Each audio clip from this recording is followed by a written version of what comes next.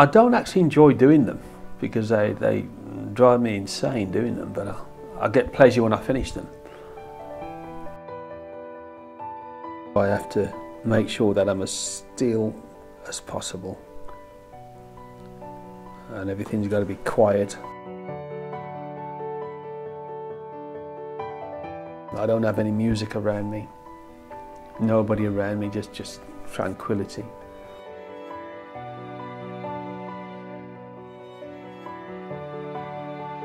It's the process of holding your breath and working between your heartbeat and making tools so microscopically small that once you use the tool you have to make more tools because they just don't last, because you have to go smaller and smaller and smaller all the time.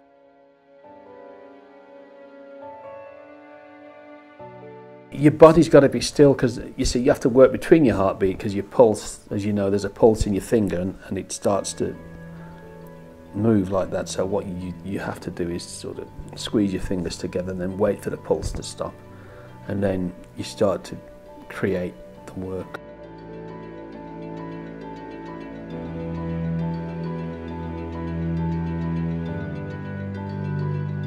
Then to paint it, you know, that's the hard bit because you have to use a hair from a fly.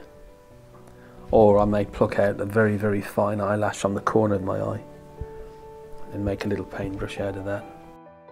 School was a bit miserable for me, so I'd always find a way to abscond from school now and again. And how I discovered what I had is when I happened to be in the back garden one time hiding from my mum because I'd just run away from school, didn't want to get caught actually. So. And being a kid, you just fall into a little fantasy world, you know, and I kept thinking that if I make some houses for the ants, they'll all move in. So I set about making houses for ants. How I done that, I got my dad's razor blade, broke a piece of the razor blade off, picked up some splinters of wood and started to slice the splinters and started to build these tiny houses for ants. It was just something I was doing naturally. I didn't think it was a gift. I'm just thinking to myself that if I don't build these houses, all the ants are going to be homeless. So then I got carried away. I made the houses were how I made them. Sorry, I sliced the splinters and made little grooves and pushed them together. They're on friction, you know.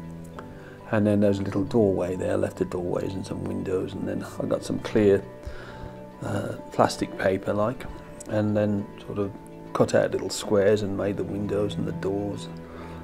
Then I got carried away and I thought the ants need furniture. So I thought I might as well make some furniture now. So same principle, slicing up little bits of wood and pushing them together. It was just, like I said, it was a natural gift. So it became a journey from there. That was my frontier to create the smallest sculptures in history.